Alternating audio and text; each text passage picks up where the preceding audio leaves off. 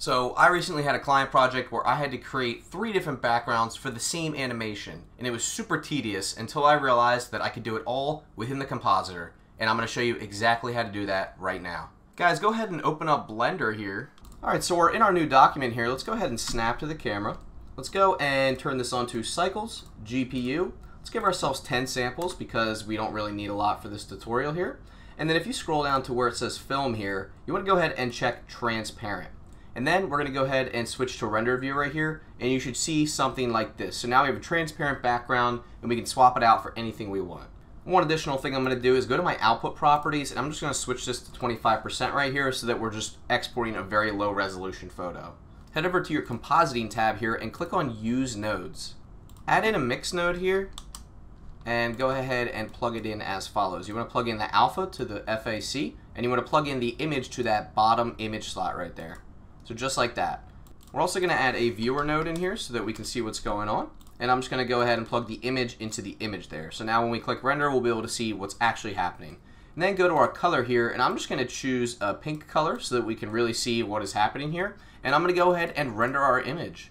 And as you can see, our image rendered really quickly because it's a low resolution, and we have our pink background. So just like that, we're swapping out an alpha channel for a new background. Super simple. Now I'm going to show you how we can export 3 backgrounds at once. Super quick, I'm going to click on my viewer here, and I'm just going to move it off to the side so that we have more room to see what our nodes are going to look like. So I went ahead and created 3 folders, folder 1, folder 2, and folder 3, and we're going to be using these for our output properties. Let's add a file output node, and we're going to output our image from the mix into the file output. And then I'm just going to move everything around here just to give us a bit more room so we can actually see what's going on. Let's go ahead and locate our folder on the desktop. I'm going to select folder 1 for this, and then I'm going to go ahead and render my image again. And now if we go to our desktop, we can see that our image is outputted to the correct folder.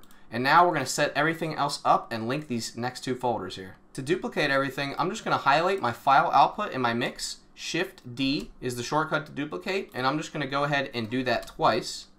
So now you'll have something like this. And then I'm just going to plug everything in as I had it before. So I'm going to go ahead and fast forward this part for you guys.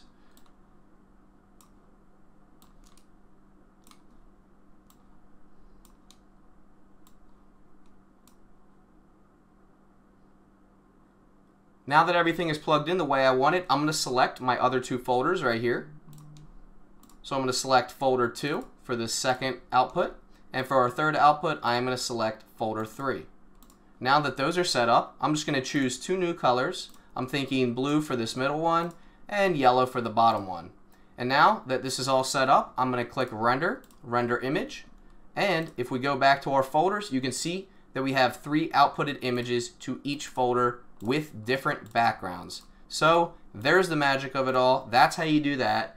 This also works with animations as well. So if you have the cube spinning, for example, and you go ahead to export all of your PNGs into a sequence, they can actually export to separate folders, and then you can run them through your video compiler, and you have 3 animations with 1 render click. So it's super efficient, really clever way in the Compositor to go ahead and do that.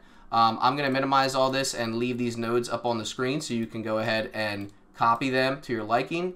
And remember guys, if you want to add, let's say, another folder, literally just duplicate that, plug everything in as before, make your new folder on your desktop, and select the new output, and you have another background just like that. So it's super simple, and I'm also going to show you one more trick on how to add an image to the background. So I've set up a 4th folder for this image example. Now I'm going to add 2 nodes. I'm going to add an image node, just like that, and I'm going to add a scale node.